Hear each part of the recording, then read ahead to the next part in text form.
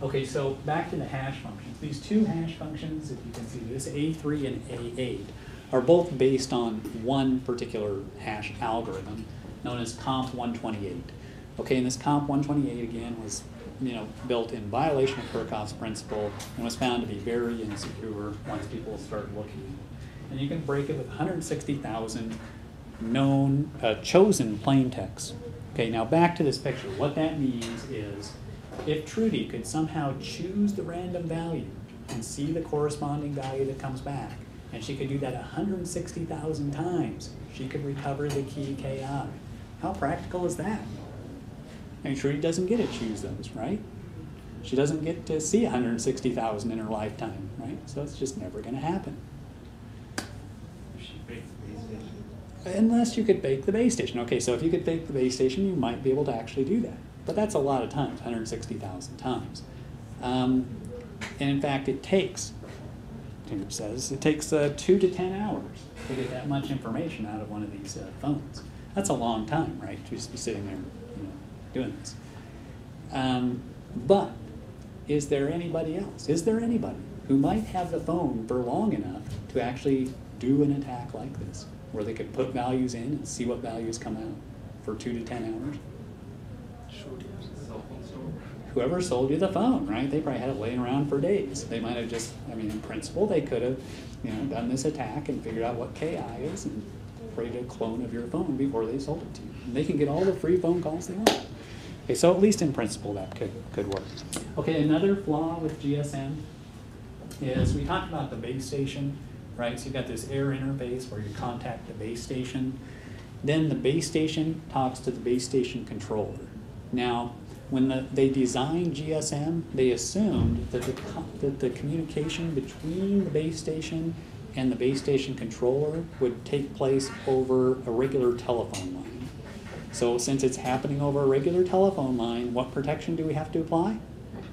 None. Okay, so there's no protection there.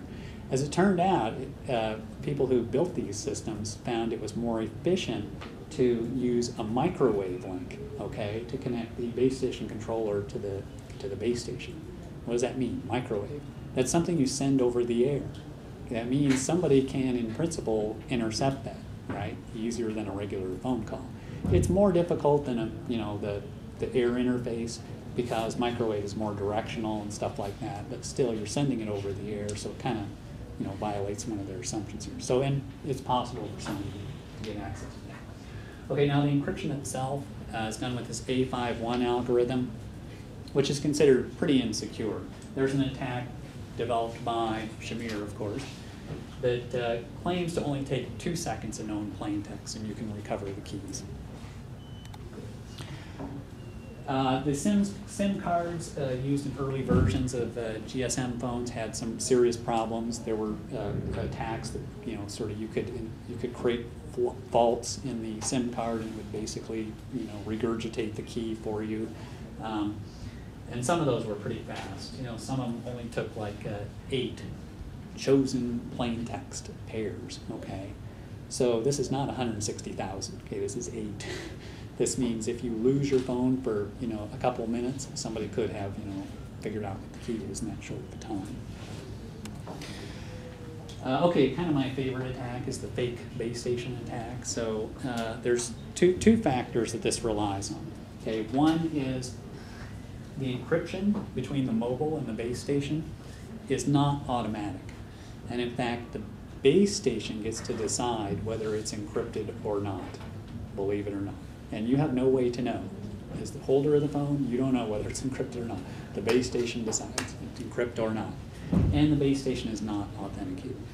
Okay, so suppose Trudy shows up here with a fake base station. Now, this looks like kind of a serious flaw when we see this, but at the time they were designing GSM, they assumed this was totally impractical because to build a real base station cost hundreds of thousands of dollars, right? So to build a fake one, nobody's going to do that. Today, it's not so impractical. You can go to Radio Shack, give them $20, you got your fake base station. I don't know, it's a little more than that, but it's not difficult.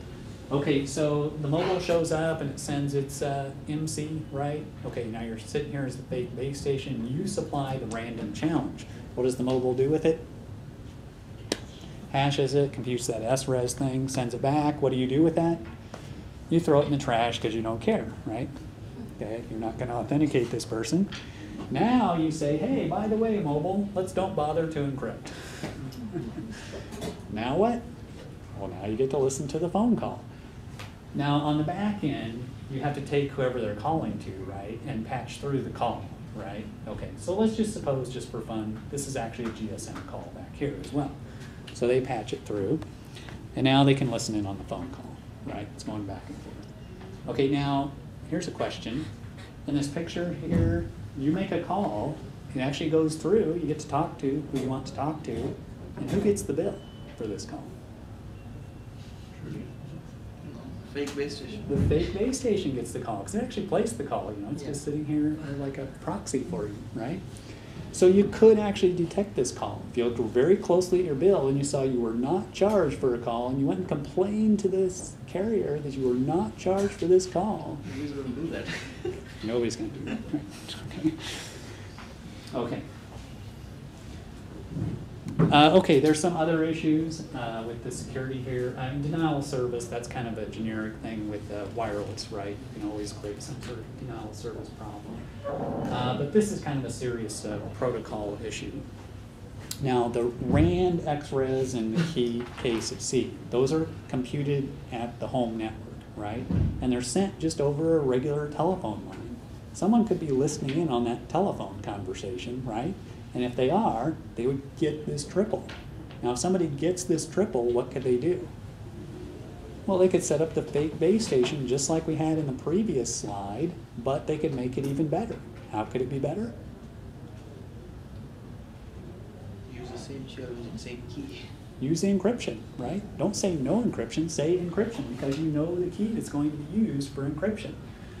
That's pretty good, because now you can listen and nobody else can listen. Right? And even better is the fact that you can reuse this triple as the attacker. There's nothing to prevent you from reusing this triple. So you do have sort of replay protection in that you get a random challenge and all that, but if the base station is not legitimate, he can replay triples forever. Okay? So that's a pretty serious issue. You get one triple, you're good to go. All right. Okay, so what's the bottom line on all this GSM stuff? So did it achieve its goal? Okay, what were the goals again? Make it as secure as a regular phone call, and what else? Prevent cloning. Prevent cloning. Okay, so how about as secure as a regular phone call? Is this thing as secure as a regular phone call? No. Well, I don't know. Okay, that's debatable. How about the cloning? Is this does this prevent cloning? It makes it more difficult. Yeah. It's certainly more difficult than with the first generation phones. You can't say it prevents it, because we saw lots of attacks where you could, conceivably clone the phone. There's attacks on the SIM card and stuff like that. The hash functions are weak and all that. But as a practical matter, it never affected the business of GSM. It may have happened on occasion, but it wasn't like it cut into their, profits. So as a practical matter, it probably did succeed, at least in that regard. Okay, so I think you could say it prevented cloning as a practical matter. But how about this? The air interface is as secure as the public switch telephone network. You have to think a little bit about the comparisons here. I mean, GSM certainly has a lot of problems, crypto weaknesses, SIM cards, problems, fake base stations, and so on, replay, all that stuff. Those are serious issues. But if you look at a regular phone call, right, I mean, there are attacks there as well. Okay, people can tap your telephone call legally or not. There are various active and passive attacks.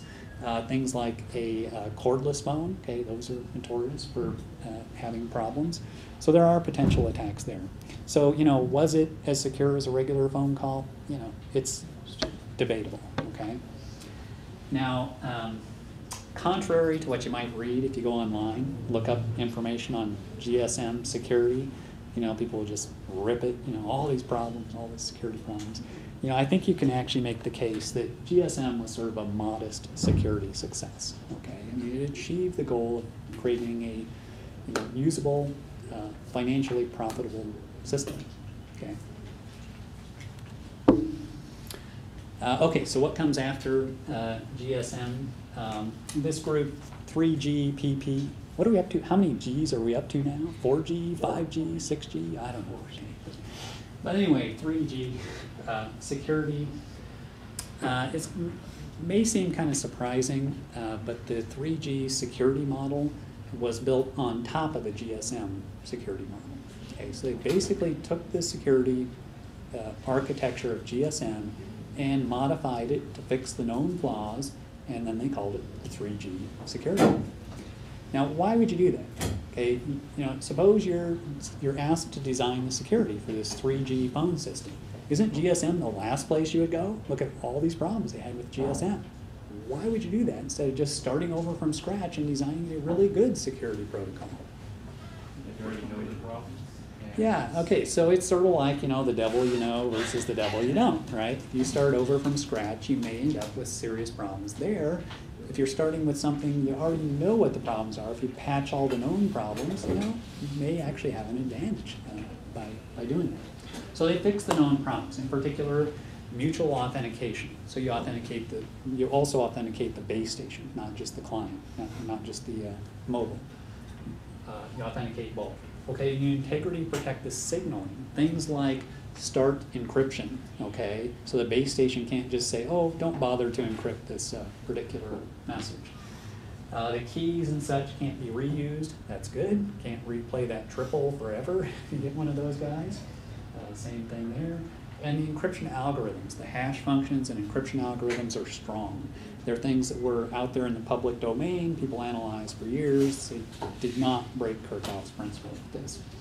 And the encryption goes all the way to the base station controller, and it doesn't skip that link there.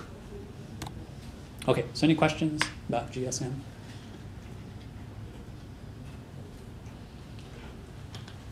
Are there any known attacks on 3G? That's a good question. I don't know. I mean, I haven't looked at it that closely, but I haven't certainly heard of anything. So I don't think as sort of major attacks, I don't think so. Maybe some sort of theoretical or ideas out there. Not that I know. Okay, so just a quick reminder here of what we covered in this chapter. We looked at, in the previous chapter, we looked at the generic authentication protocols, but here we started off with SSH, which is, it's a pretty nice protocol. It's, you can get your mind around SSH. It's not really that complex. Some of the other modes we didn't talk about, where you can use, public keys or you can use passwords.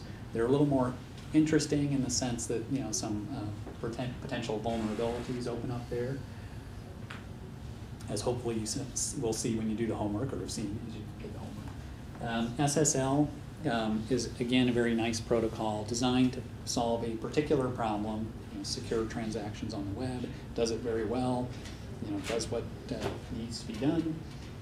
There's another mode of SSL we didn't talk about. There's a so-called anonymous mode of SSL, and it's anonymous in a different sense. It's anonymous in the sense that you don't have to know who you're talking to. Now think about it. How can you authenticate somebody if you don't know who you're talking to? Well, they don't authenticate. So it's kind of weird. It's basically they do Diffie-Hellman and they establish a key, but you don't know who you're talking to. So, sometimes people mistakenly use that as an authenticate because it's called SSL, right? So it must be secure, but it has basically no authentication at all. So be careful. Okay, IPsec. We spent a long time talking about IPsec. It's a big involved protocol, but it's not that bad if you break it down into little component pieces and keep track of each of those separately. I've been teaching this a long time. It kind of makes sense to me. I hope it kind of makes sense to you. Spend some time on it. It's not that bad. Kerberos, this is a good one. It's different. It involves symmetric keys, involves timestamps, and very widely used protocol. So it's a good one to know about as well. The wireless protocols, GSM and WEP, lots of flaws in those guys.